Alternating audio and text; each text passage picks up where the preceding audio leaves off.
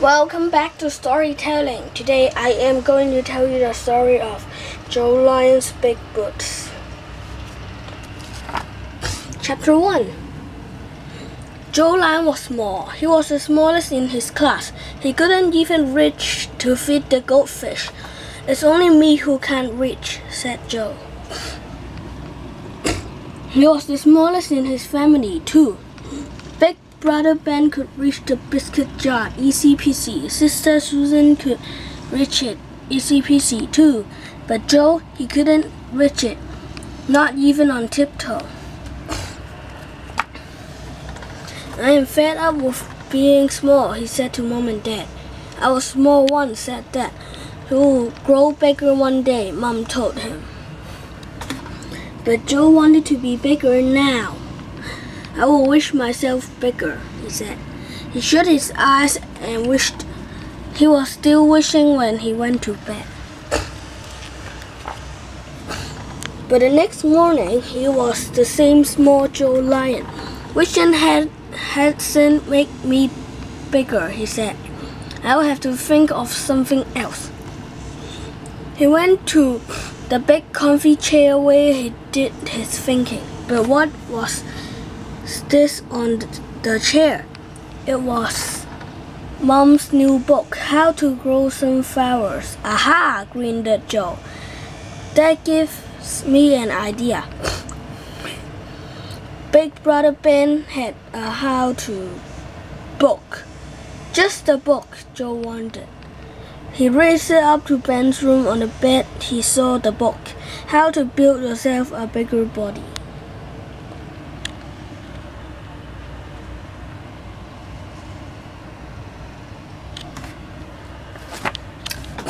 Joe read through it in a flash. To get bigger, he had to eat lots of food like pasta. Yum! "I have to work out too," said Joe. "I know where I can do that." Chapter 2. Joe ran all the way to Gus Gorilla's gym. Gus was big, very big. Working out seems to do the trick, thought Joe. "I can't wait to start," he said to Gus. "What do I have to do?" "You stand on this and run," said Gus. Joe ran on the running machine. Puff, paint. Then it was onto the exercise bike. After that, it was the rolling machine. "Now lift this weight, young Joe," said Gus. "Lift them good and high." Joe's arm ached, his legs ached, even his little finger ached. But he wanted to be bigger. He picked up the weights. He lifted them good and high until a weight fell crash. "Yikes! It nearly hit my foot. That's the end of working out for me," said Joe. But he was still determined to get bigger.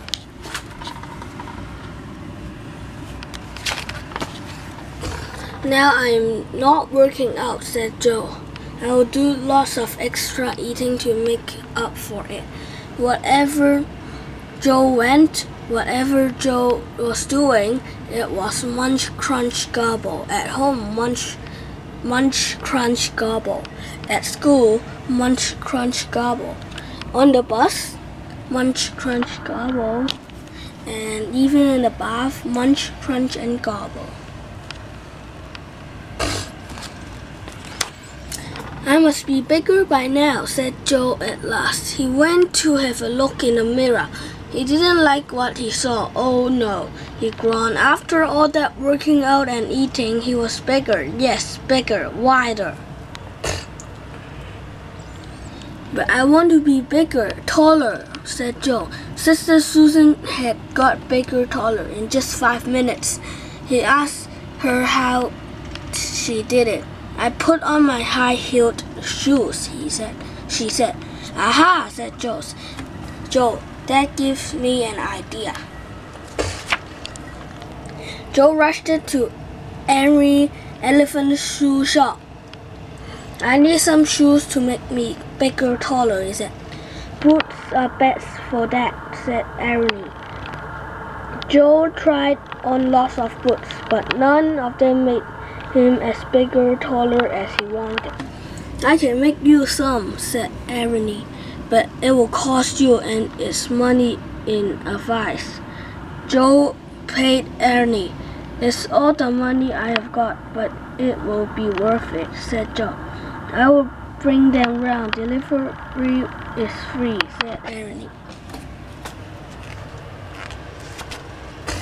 Joe couldn't wait for the new boots to arrive, but at last here was Ernie, now for the big moment. Joe took the lid off the box. He took out his new boots and put them on. This is more like it, said Joe. He went to show the others. Surprise, surprise, I'm lots bigger, taller now. They were surprised, all right. Too surprised to speak.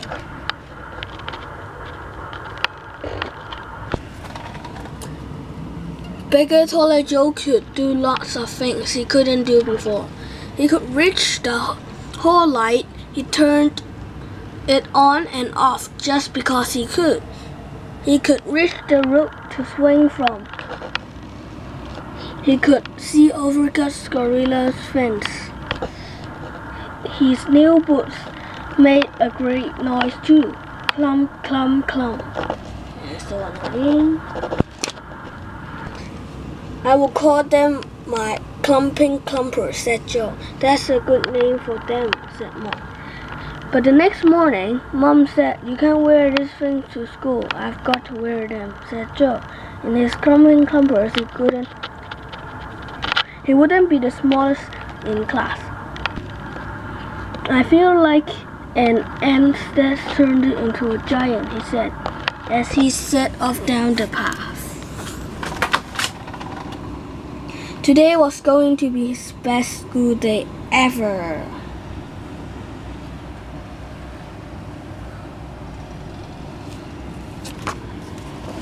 Chapter 4.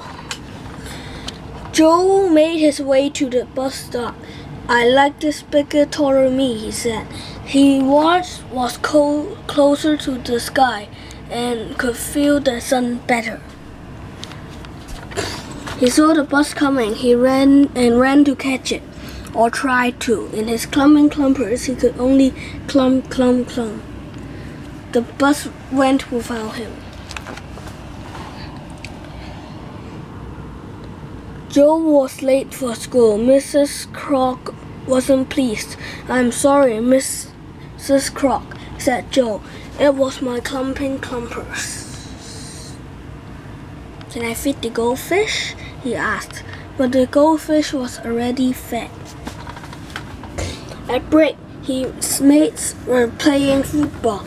Joe was good at scoring goals, but not in his clumping clumpers. Joe was glad to get home.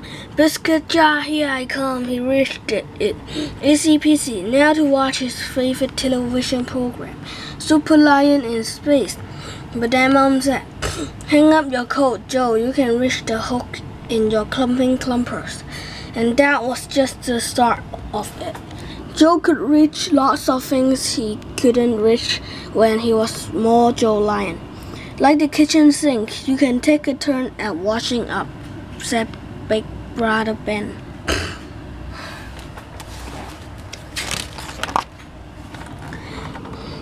Like the toy shelf, you can put your toys up there yourself, said Sister Susan.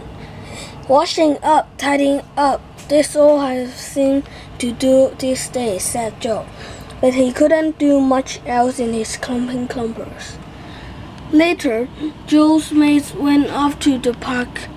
Are you coming, Joe? They asked. Joe shook his head. He couldn't join in the games. I can only clump, he said. I'm off for a walk. Joe clumped off down the street. Clump, clump, clump. But what was up with Geoff Giraffe? He looks like he's in trouble, said Joe. Joe soon discovered that Giraffe was in trouble. Daffy Giraffe that I am. I've locked myself out, he said. I came outside to pick some flowers, and I left the bath running. Joe saw the problem at once. He left to itself the bath would overflow, and Joe's house will be flooded. Joe spotted the bathroom window. It was open. You can get in up there, she said. Giraffe got his head in. But my bottom half won't fit, said Giraffe. The window was too small. Leave me to this, said Joe. He knew what he must do. First off with his camping clumpers. Now it was Super Joe Lion to the rescue. Up the drain pipe and through the window. The water was rising fast, and lots of soapy bubbles with it. I must act at once. Joe reached it for the plug. It was too far down. He would have to go in. He got up on the side of the bath and jumped it. Splash! He couldn't see through the bubbles, and his breath is running out, but he must get the plug. Got it. He pulled the plug and out it came. The water glugged it down. Glug, glug, glug. Joe whooshed the bubbles out the window. Then he skimmed it back down the drain pipe. He saw a crowd had gathered. Mom and Dad were there, and Brother Ben and Sister Susan and Gus and Ernie and Mrs. Cord and all his mates. They were waiting for news.